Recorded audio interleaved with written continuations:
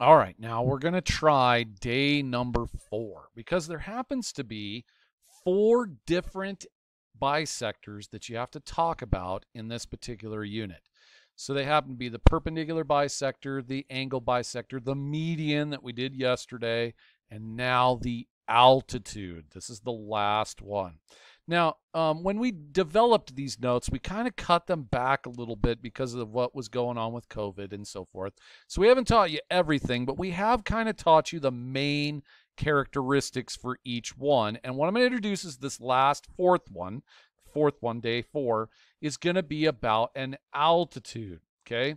Now, an altitude of a triangle is a line segment from the vertex. So let's keep in mind that it connects to the vertex and it goes to the other side, the opposite side, but it makes, most importantly, a perpendicular. Now, the altitude is a funny thing, is that it can actually be inside the triangle or it can be even outside the triangle.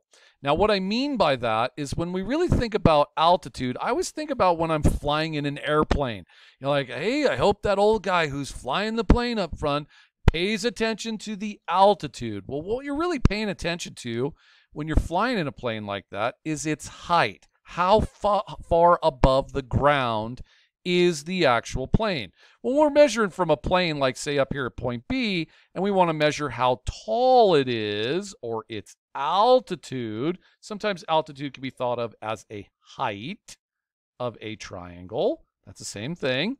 Is we measure straight down to the other side at a 90-degree angle. We don't measure diagonally. That makes no sense. It's just like, how far is it straight down to the ground? Okay. Now, if that, in that case, in that one, it was a triangle that was inside the triangle. But if we were measuring the height of this one and we were thinking about the ground over there, we would go straight down to the ground, and that would be the altitude. Now, it can actually technically be on the inside. It could be on the outside. It can even actually be a side if the triangle is a right triangle. Sorry, I'm going to draw one over here. Then the actual altitude is a side of the triangle, okay? But the key thing here is to remember is it starts in a vertex and it goes to the other side and makes a right angle. Now, that's all it does. It just makes a right angle. Now, what we're going to do down here below is we're going to do some things where it says name all the parts. Now, if you're going to do this really well, you have to know all 4 of the different kinds that we've just discussed, okay? Number 1, let's kind of go through the ones that we've seen in the past. Now, the first one you guys saw was that you saw a triangle. This is from day number 1, that you could draw a triangle and you'd end up having the midpoint like this. You're like, oh, it's right there in the middle, but then it goes straight up from the actual midpoint, and I'm going to make it so it misses the actual vertex on purpose, but it goes straight up from the midpoint, and it's at a right angle, okay? Now, this one makes sense to be the fact that it is a perpendicular bisector, all right? So perpendicular bisectors have these kinds of notation on them. Now, note that I showed that it doesn't have to go through the vertex. They don't. They are not connected in any way to have to go through the vertex. All the other ones do. But anything that misses the vertex on the other side is got to be a perpendicular bisector of some sort. Okay? The second one you guys learned was, let's say you had a triangle, but this time the triangle had a segment that was being drawn from it. It went out from one of the sides, one of the corners. But then it showed that the corner was cut into 2 equal parts. Now, that's definitely saying that the angle is cut up, or better yet, called an angle bisector. Okay? So you're really looking for some really key components. Like this part right here is a dead giveaway. It's a perpendicular bisector. Or this is a dead giveaway that it's an angle bisector. Now, the one we learned yesterday, or on day number 3, was say you have a triangle and it comes from one of the corners, but then it just goes to the opposite side. Doesn't have the angle bisector marks, but it says it cuts this one, but doesn't have the right angle. Oh, man. Well, that's definitely not an angle bisector. and it doesn't have the right angle like a perpendicular bisector, that is a median, is what's going on there. All right? So it goes to the middle, and that is all it does. Now, the fourth variety is this fourth variety that we just talked about over here, is the altitude. And the altitude comes from a vertex, but it only goes to the opposite side and makes a right angle, and that's all it does. It doesn't cut anything. It doesn't make any angles the same. It just goes as a right angle. Now, what you're going to want to do in these next couple of problems is you're going to want to look at the triangle real carefully and think about those markings that I just discussed in 1 through 4 and try and decide which segment actually is showing that concept in this picture. So if I wanted a median would go from the vertex to the opposite side and cut it in half. So the only one that starts in a vertex and goes to the opposite side would be A to B. So you'd be like, oh, AB is the one that is a median. Now, if I was going to try to figure out which one's the angle bisector, I'd be like, oh, it's got to cut the angle into 2 equal parts. So that must mean that it's got to have this kind of notation on it, and that one would be C to F. And that one's a ray this particular time, not a line segment. Okay? So you're seeing that one is going to be that guy. Now, which one of them in that picture is an altitude? Well, the altitude has to start in a vertex, but it only has to go to the other side and be a right angle. So it's got to start in a vertex, and it's got to go to the opposite side. Sorry, that's so bad. And it's got to make a right angle. That's all that one does. So it must be D to E that is going to be the altitude. And then the one that is, I've got a lot of lines that are drawn in there. Let me erase them.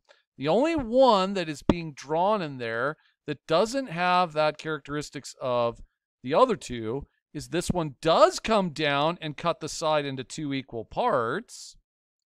And it does have a right angle, so that must be a perpendicular bisector going up that way, and that would be line GB.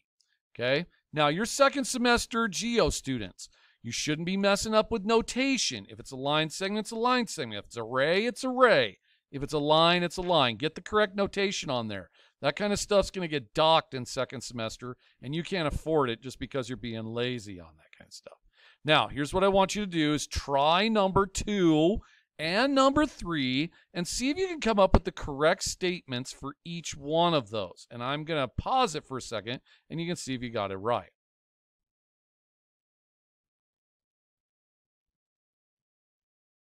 All right, now this should be the answers that you came up with for naming all the individual parts of the triangle. And you just got to be real careful. I had a little bit of problems with 2D finding the perpendicular bisector, but they put the point M down below, so it must be MJ. That was the best I could think of for that one. But the other ones, you just got to look at the individual parts very, very carefully, and you can determine which kind is which. Now, there is something to be said about you drawing all these.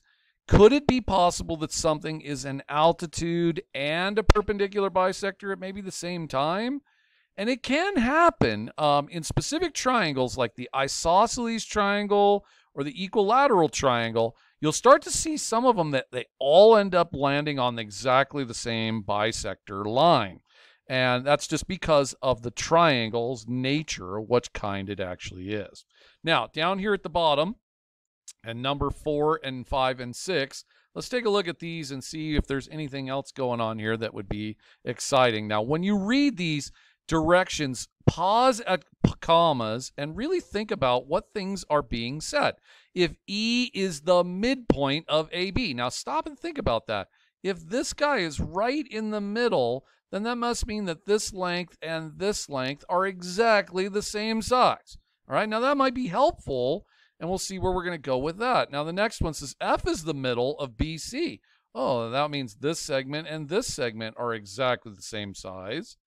And then last but not least, G, oh, my favorite letter, is the midpoint of AC. So that's the point G right there. So this one must be the same size as that one. Now, as soon as I marked it up like that, I'd be like, man, every single one of those lines that connects at those midpoints has to be a median. All of them are. So for this blue one down over here, whatever connected to this midpoint right here and goes to that vertex, that's a median. No way is there anything other than that. That'd be CE would be that one. And then for the green one over there, this line AF, oh, that's a median. That's a good one. And then if I went to the last one, I'd be like, oh, that was bid GB. And that would be all the medians. And that's just because I recognize that it went to the middle. Now, the others that you're looking at are altitudes. Now, altitudes come from a vertex and go to the opposite side and make a perpendicular. So here is a perpendicular right here, and that goes up the way, and it hits the actual vertex like that. That must be an altitude of what's going on right there. So I've got CD as one of them.